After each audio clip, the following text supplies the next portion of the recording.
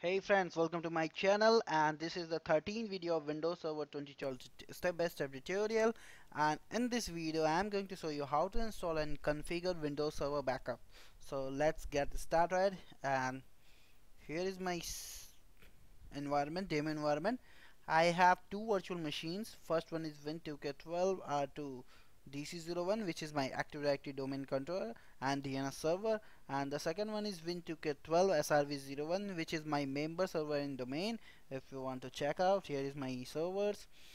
On this server DC01 I have installed Active Directory DNS and DHCP roles. So this is my Active Directory server, and second server is a SRV01, which is joined in my domain Victor Infosol. You can verify from your domain name, and no roles, no feature is installed right now on this server. So let's get started and see how to install uh, Windows backup. So first thing I'm going to install if you go down, and here is Windows Server Backup. If you launch from tools, Windows Server Backup,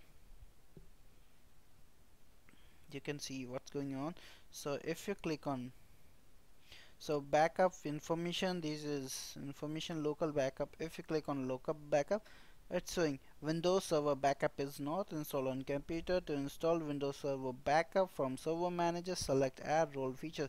So I am going to install backup feature first. Manage, Add Role and Features, maximize it, click Next, Next. Under the server selection, select our server, click Next, and under the server role we don't need to do anything here, just click Next. Under the features, if you scroll down a little bit down, here is the Windows Server Backup, just select it.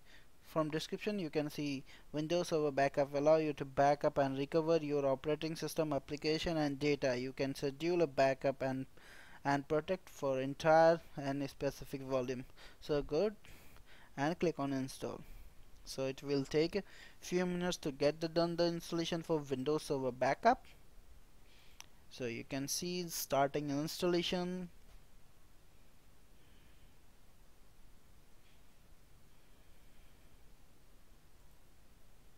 Here you can see installation is started on our server name SRV01.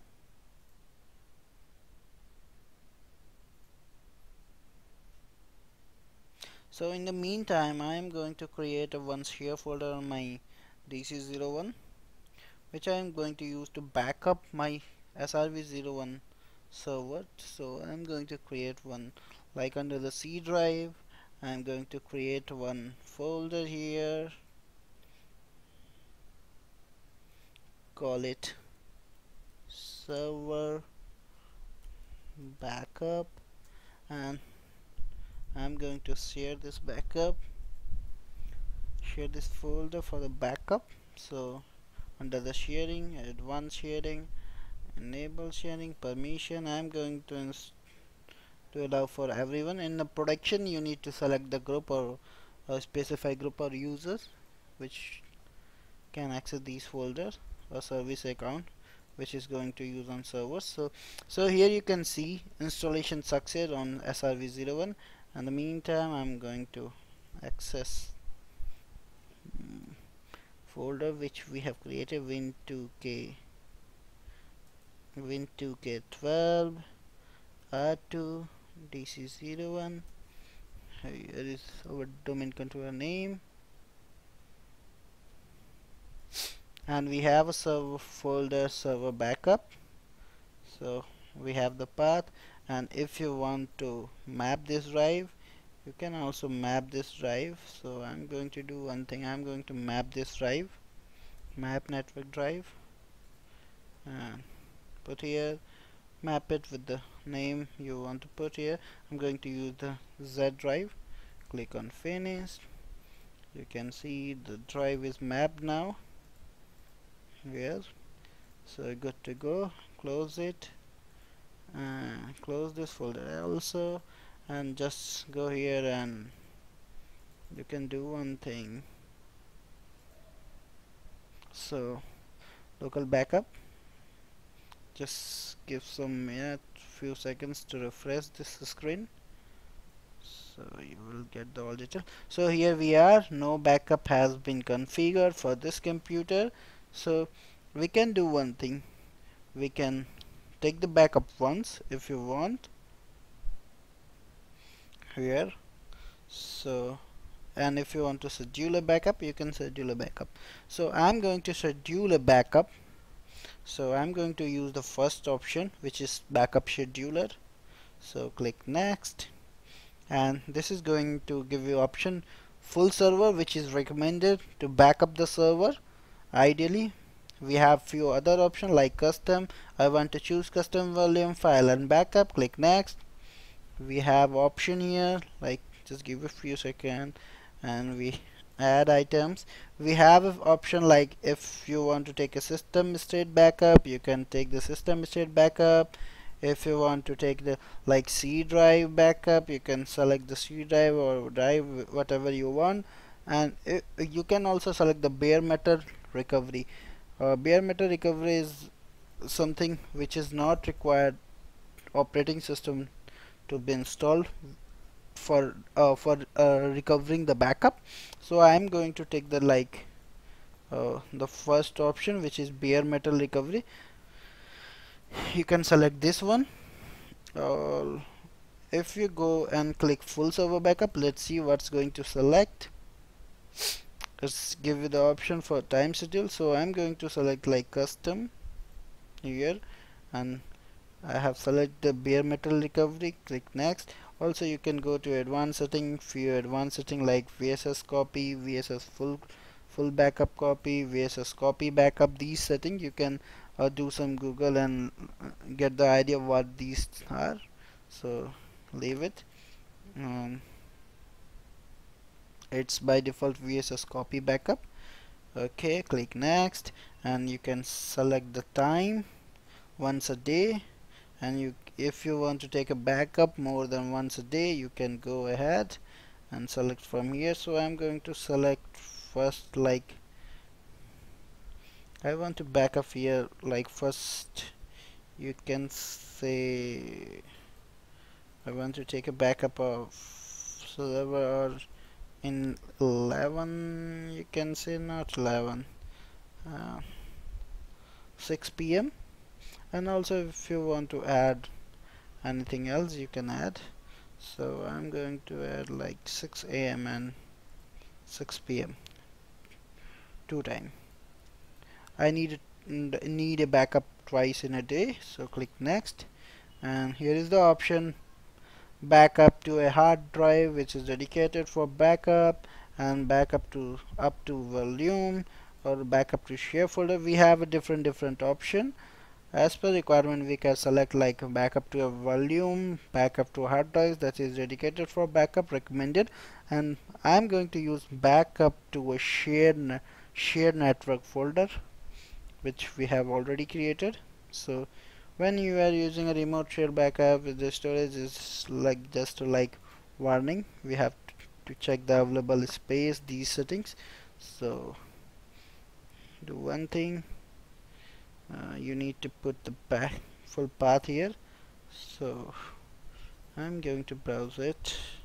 Here it is. Paste it, and access control inheritance is by default enabled. Click next.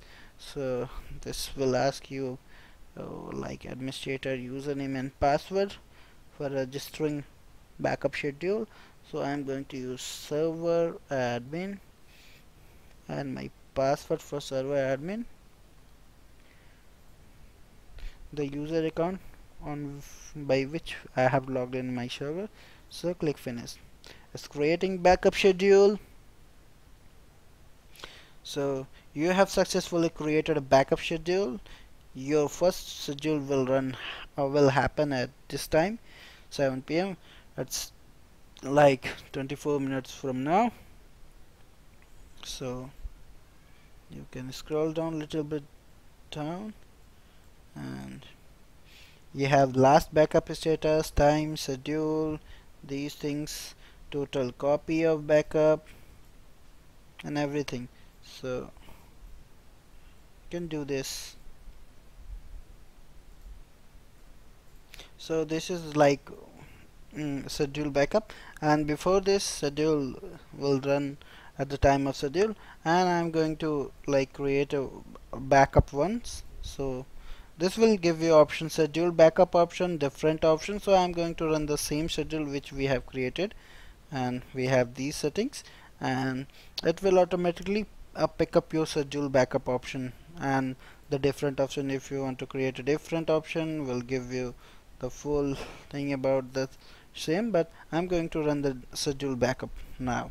So it's like something running the schedule backup manually. So here you can see creating schedule, copy of volumes. So it's running the backup, and if you want to verify, it will take some time, then it will create a backup folder, removing deleted item.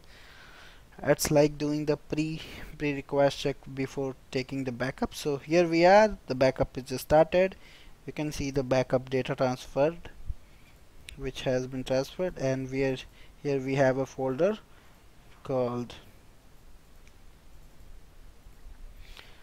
Windows Image Backup, and under the Windows Image Backup we have Win2K12 R2SRV01.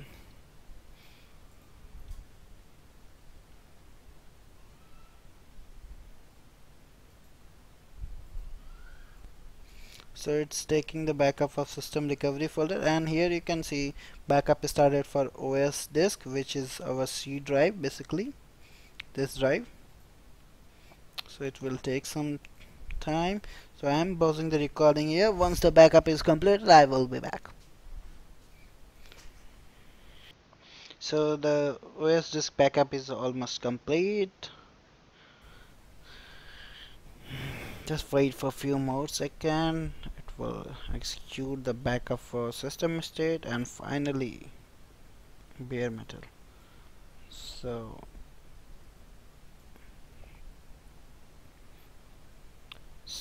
all is completed. You can close the window, and you have the information here: backup time, message, backup description, which is completed successfully, and below you can see the last backup status successfully, time, view details. You have a detail what we have taken, like you can from here you can see this what type of backup was executed last time. So the VSS setting, status, everything, and the data transfer also. And the next you can see the schedule, and we have a total backup of copy 1 and the last copy, oldest copy, both sorry, latest copy and oldest copy. And if you go here, you can see here whatever. So this is all about the Windows Server backup, how to configure, install and configure the Windows Server backup. And